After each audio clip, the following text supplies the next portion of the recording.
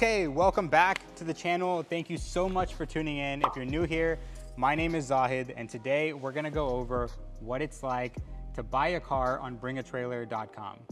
For those of you guys who don't know, I bought my S2000 on bringatrailer back in 2017, and prior to that, I had only bought cars through your regular dealership situation.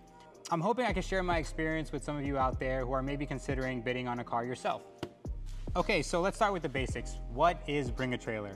In a nutshell, bringatrailer is a car auction site geared towards car enthusiasts of all types. So whether you're into American cars, JDM cars, exotics, Euros, motorcycles, they got a little bit of everything for everyone. And if you're like me, you probably spend more time on bringatrailer than you do on social media websites. So what I really love about bringatrailer is that not only is it a place to list and buy cars, it's also an excellent place for enthusiasts to have conversations about these cars that they love. And that'll lead to a lot more information than just trying to do research on your own. So let's flash back to 2017 when I was looking for my Honda S2000 and I came across this listing on bringatrailer. Oh my God, seeing this car in its form when I first bought it is such a trip. As you can see there, I bought it for $20,250 on November 3rd, 2017. And at the time, that was like a scary amount of money to spend on a car. But luckily, these things have appreciated in value like crazy, so it's not even that big of a deal anymore.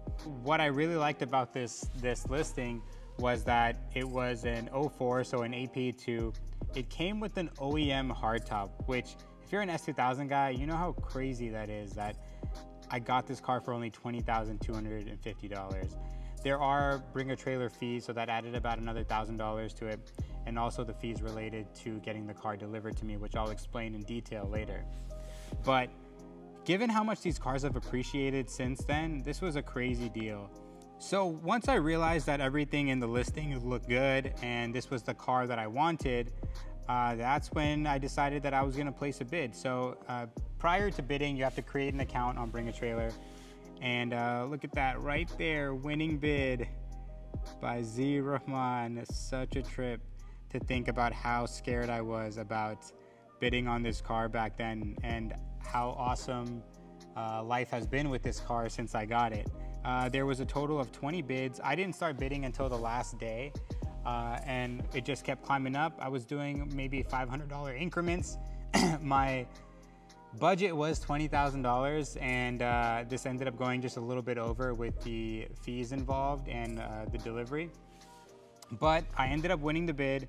It was a great day. I actually won the bid at work, so we were all celebrating. It was really fun. So once I won the bid, that's when things get interesting. bringatrailer sets you up with the seller with a direct email so that you and the seller can talk about how you want to facilitate payment and delivery of the car. bringatrailer at the time did not facilitate payment or delivery. These days they do facilitate delivery, so that's really nice if anyone out there is considering buying a car on bringatrailer. I ended up sending the money over to him. Car sight unseen. I know it sounds ridiculous. And this is after talking to the previous owner a few times and talking to him on the phone and getting a feel for who he was. And you don't have to do it like that. You can go see the car in person. You can fly there. You can get it inspected and all that stuff. I really trusted the seller. He really knew what he was talking about. He had a very reputable and public career. So it's not like this guy could just disappear off the face of the earth. So I really trusted him in the process and how he took care of the car.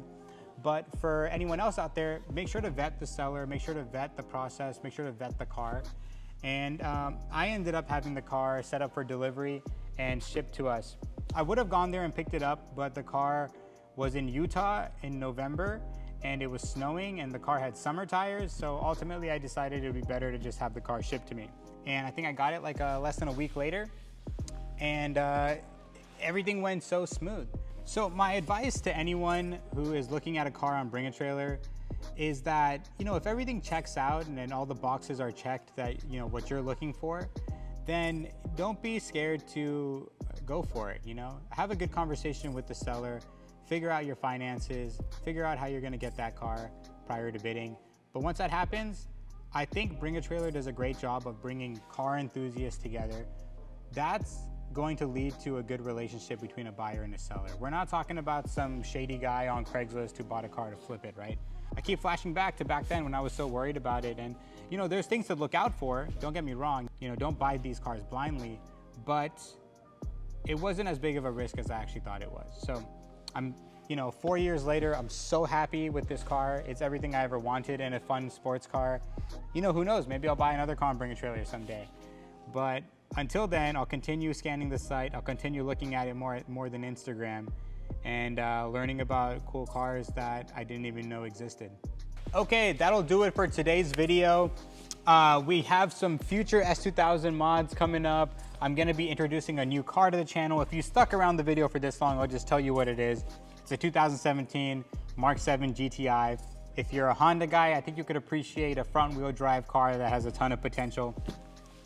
Don't forget to like the video. Don't forget to comment if you have questions, or hit me up on Instagram. And lastly, subscribe to the video. I'm trying to hit 1,000 subscribers before the end of the year.